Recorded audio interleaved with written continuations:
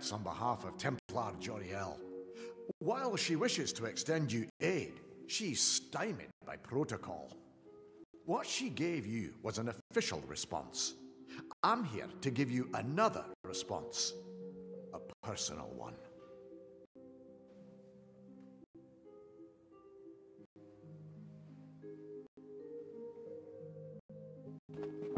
Yes? What do you want? I am not in the habit of making conversation with strangers, especially one of your stature. Please be quick. I see. Think very, very carefully about what you are saying.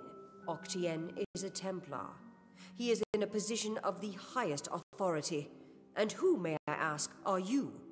For you to accuse Octien without having a direct confession is not only meaningless, but contrary to all our procedures.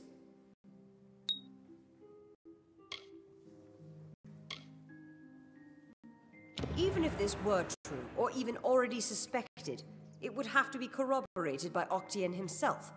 That requires a confession. As he is not here to present the charges himself, I must assume that no such confession exists. Now, I have done all I can for you. Please, trouble me no further with this matter, especially with such insufficient evidence. We have already discussed this. Nothing short of a confession would convict him. As such, Templar Octien will remain undisturbed in the Livrarium.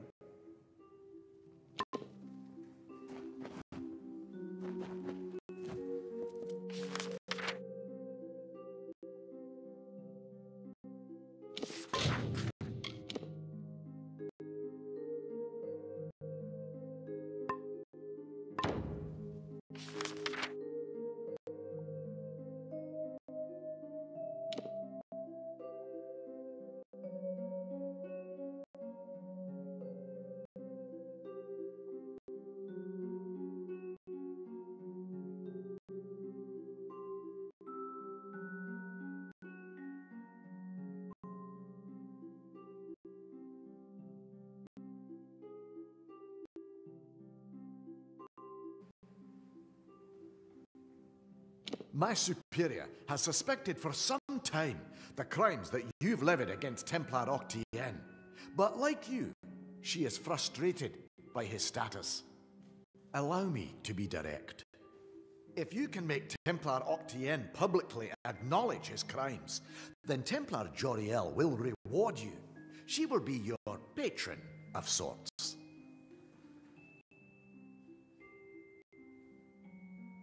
You wish to bring the Templar to justice, yes? Then you must get him to publicly acknowledge his crimes in some form. As my superior no doubt told you, the Templar may be found in the Livrarium. I suggest you go there.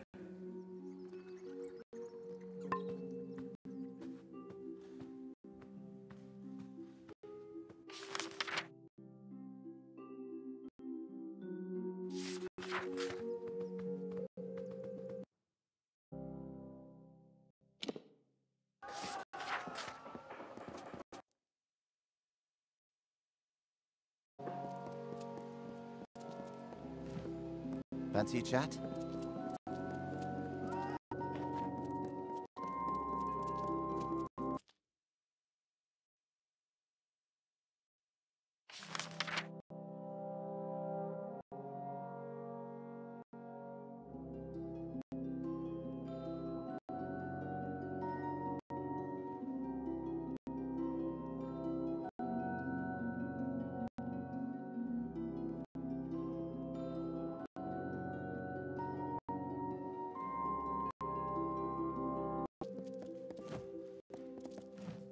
Well, when I sent O'Dern to recruit subjects, I didn't think I'd find one quite as tall as yourself. But he has done well. In fact, I'd say you make the perfect test case for my newest work. In so many words, yes, I'm developing a potion vital for future diplomacy. One that will let the user understand foreign tongues. But it requires calibration. Currently, the potion grants universal understanding, but it will not properly permit speech. I will administer a new formula. The spells in my lab shall localize the effects, so I can ask a few questions of you in various tongues.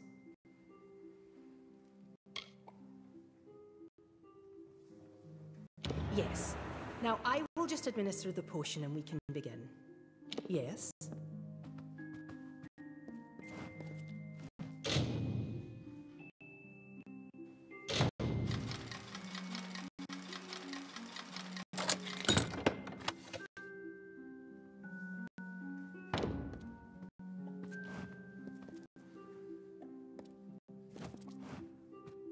If you can understand what I am saying, please tell me my name.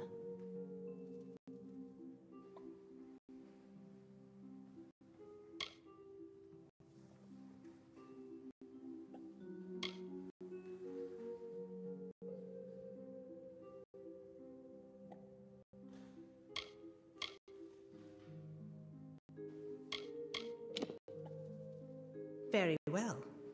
I shall ask another question. Tell me, where can I find the Court of Summer?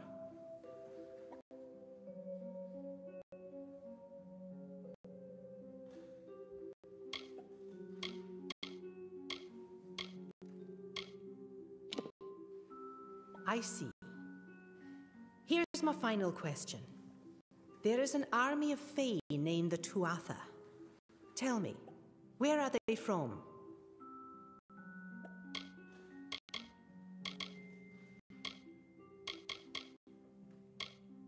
Well, that was less successful than I would have liked, but the data will be useful to me nonetheless.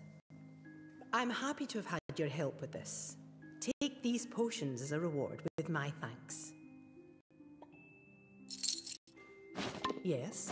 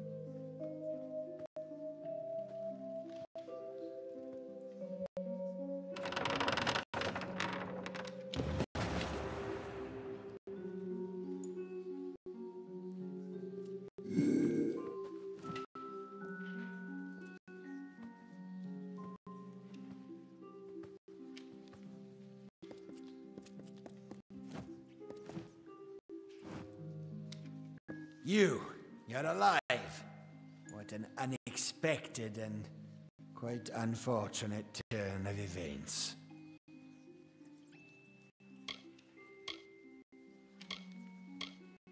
Did it? Here you stand, suspecting me of a great many crimes, yet unable to lift a finger. Tell me, who has the power?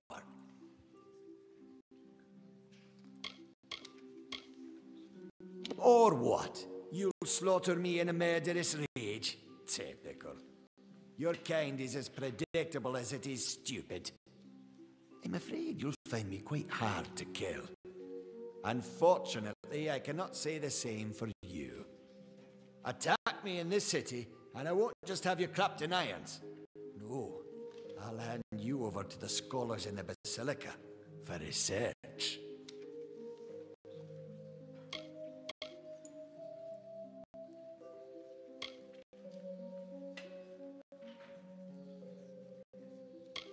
The wise and the foolish both die. Is that justice? With the will of souls, I can change that. I can choose who deserves life. To think that yous gave away such a gift to you. Well, we've seen how you wasted your life. Perhaps I'll give in continue your corpse to examine. After all, you met your first death as his assistant. It would be a reunion.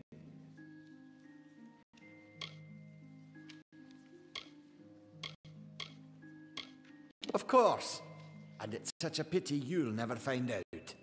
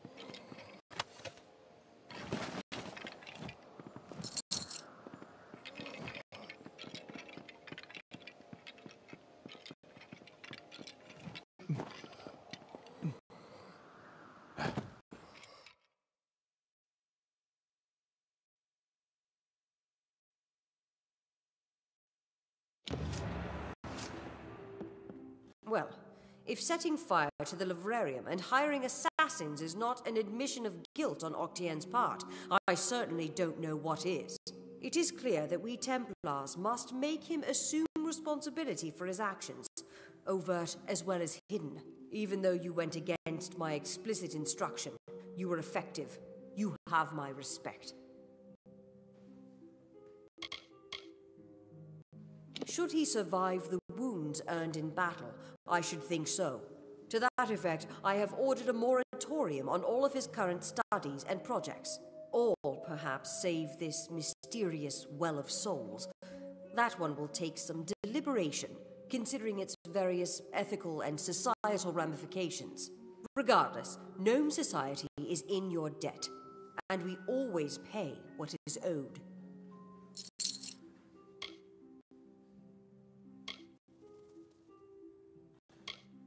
Ventrinio Desalini. One name I never expected to be brought into this business. It seems he has escaped the gallows yet again. I believe your friend Scholar Hughes may be able to help. While you were here, my people found him salvaging the tomes Octien attempted to burn. Now, you must excuse me. A Templar has fallen from power, and Edessa's political buzzards are circling. You wish to speak? What? It was my mistake to assume that Octien would go quietly, or that he would leave evidence behind.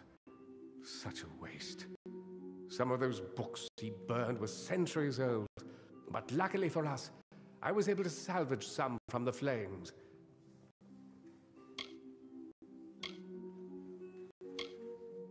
Oh, a great many prizes. Treatises on the nature of death, tables upon tables of autopsy analyses, but only one item of true value. Octien's diary. Based off of what I've read in these pages, Ventrinio has been working on an island off of Cluricon. I'm afraid the dark wood of Cluricon still hides our Tuatha enemies. But this young lady, Aileen Shear, says she has a solution for that. When you reach Ventrinio, beware. He is certainly a genius, but complicated. He may try killing you the second time for good measure. His mind may be dangerous, but it holds the secret to entering Alabastra, and you must find it. Oh, I will. In fact, I believe I'll be staying in Edessa to offer what support I can. With Octien out of the way, the people will be needing a new Templar, after all.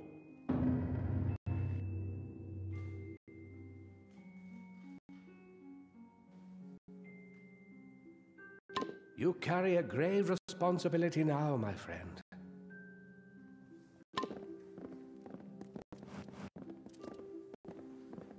You wish to speak?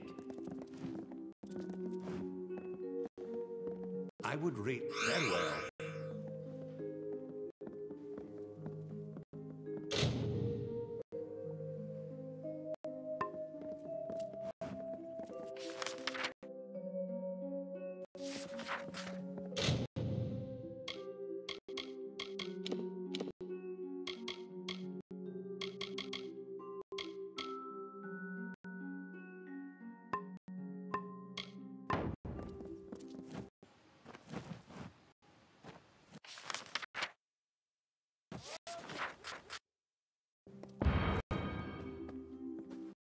Are you have come?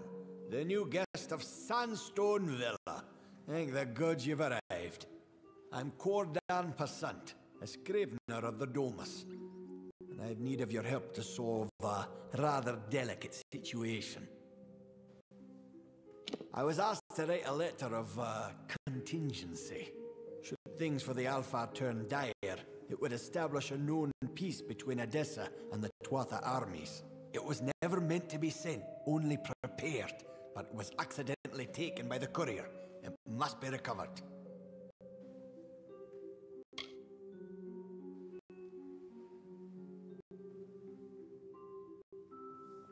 You need to find the courier. It was a traveller by the name of Parwan Well. She said she was making her way to the Thir, but she might have stopped in the traveller's camp in Apotir. Sun Camp is the name, I believe. Fair enough.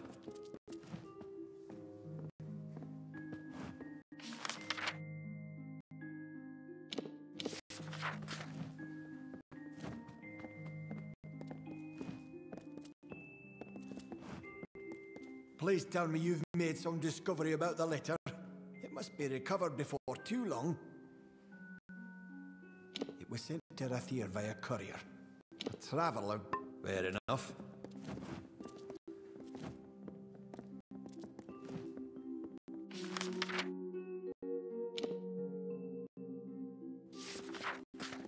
Yes? Once again, it is a pleasure.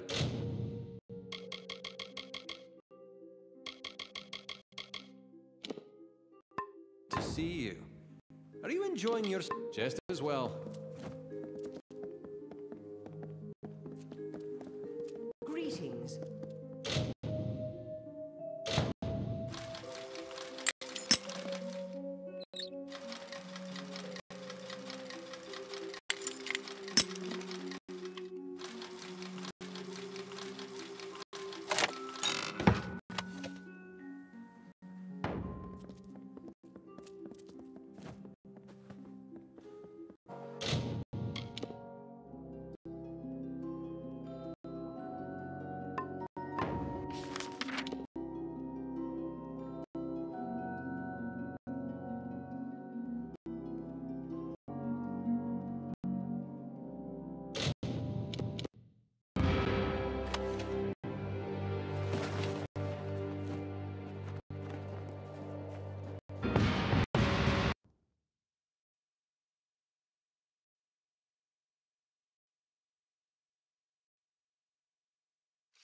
Just give me a straight answer. Is the General still in the crate? Thank you for coming all this way. I don't know if you heard that, but it sounds as if General Talera is still here, in exile.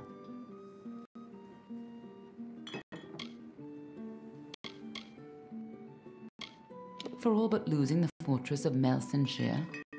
Long ago, Talera led our forces, but then the Tuatha produced a foe she could not best. Her forces barely survived the retreat out of Cluricon. Many blamed her for the loss, to have built up hopes so high, only to have them topple. That was Talera's crime, and she has paid for it, day after day. You're as quick as ever. Talera is in the cradle of summer, banished from the battlefields of Melsenshire until she can atone for her past. According to the Fate Weaver here, she seeks an artifact from Ural Tusk that might break the siege and aid our forces. But she cannot do so alone, for poor Talera is fated never to succeed. That is where you can help. You should be just what the General's looking for. You resemble someone of authority. Two rogues, likely freemen, have stolen a precious item from me. Pay attention! And to think my taxes pay your salary.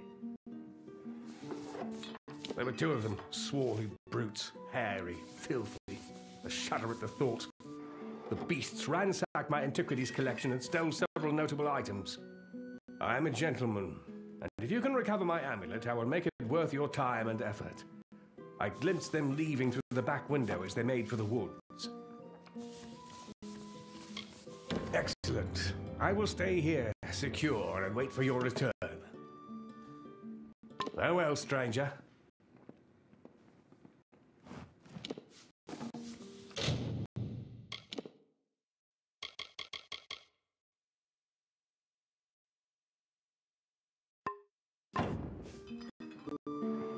Isn't it a glorious day, as if Helios himself warms us with a smile? To what do I owe this courtesy? I only have a few moments to spare. The Godstorm awaits my return, and it doesn't like to wait.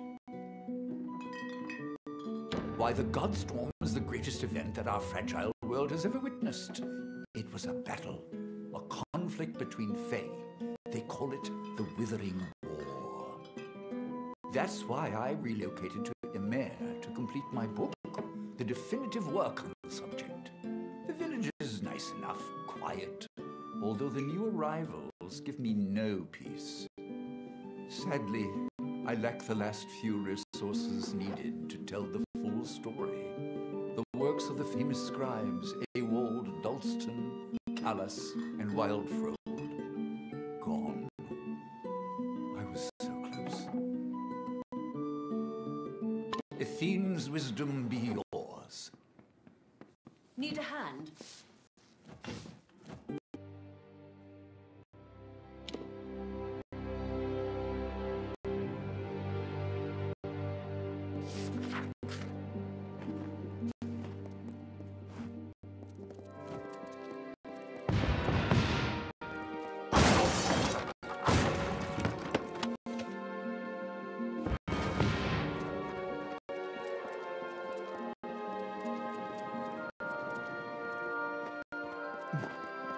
Hello.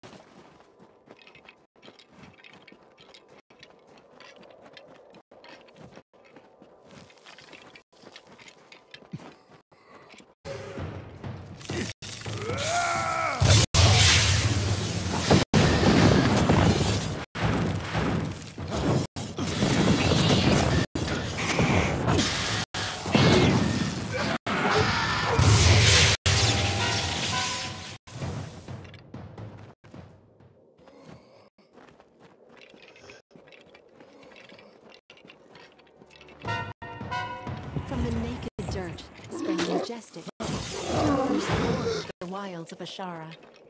Around them, they heard the song of splendor of a once and future summer. And they responded, and the earth moved. The carver shaped, the architect built.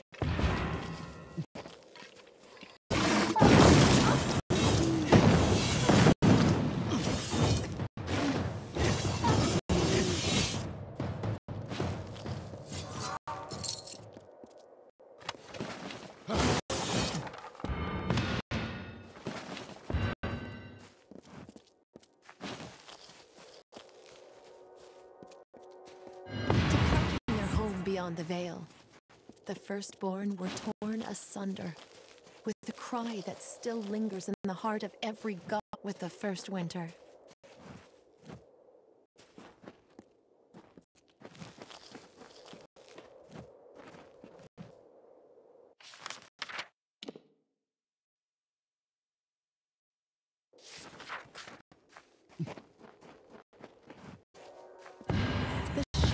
Bequeathed her music to the countryside of marbled ruin. The plains birthed the gentle grass. Listless streams meandered through the verdant hill.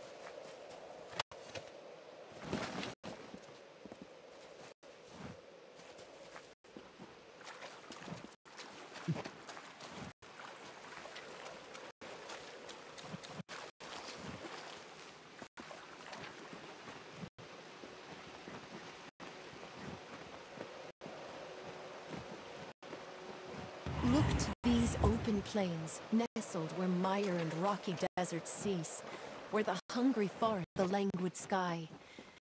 This work, shaped by the delicate artistry of an inspired painter. Hail! I am General Talera ap Gwydion, former commander of the Eastern Alpha Forces.